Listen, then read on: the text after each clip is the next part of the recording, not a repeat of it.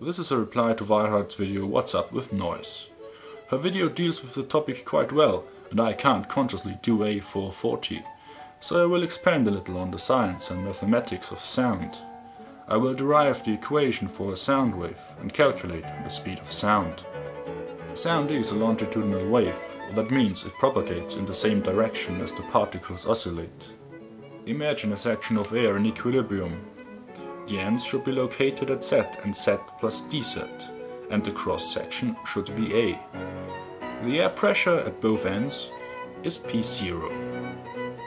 When the sound of your viola propagates, it displaces the section of air. To measure this displacement, we use the function zeta of Z and T. Consequently, the new ends of the section are located at Z plus zeta of Z and Z plus dZ plus zeta of Z plus dZ. The function zeta of Z plus dZ can be expressed as zeta of Z plus the partial derivative of zeta with respect to Z times dZ. Because the derivative is a linear approximation, this is correct for very short lengths. It's easy to find that d zeta over dz times dz is how much the right boundary moves compared with the left. Thus the change of volume is A times d zeta over dz times dz. The wave equation is basically an equilibrium of forces. Because force and pressure are inextricably linked, we need to get a handle on the pressure at both ends of the given section of air. At equilibrium the pressure is uniformly P0. As your concerto serves the air, we have already seen that the volume of our given section changes. The change of volume is proportional to a change of pressure. If we now define the total pressure at the left boundary as P, it consequently follows that the total pressure at the right boundary becomes P plus dP. As hopefully everyone knows, every action causes an equal and opposing reaction. Hence the change of pressure results in the force we want to determine. We cancel P and get F equals A times minus dP.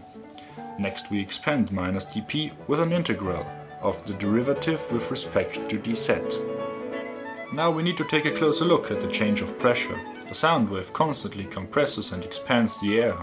When air is compressed, it heats up and consequently it cools when it expands. This interrelation of temperature, pressure and volume is called an adiabatic process. For an ideal gas, pressure times volume to the power of the adiabatic exponent is constant. After a bit of juggling with the terms, we differentiate with respect to P. Then we substitute the constant by pressure to the power of the adiabatic exponent times volume and simplify. Finally, we substitute the change of volume by its expression to get the value for dP. We go back to the force equation and substitute dP by this expression. This gives us the second derivative of zeta. Further, we need to replace the differential dz. The volume for our given section is A times dz.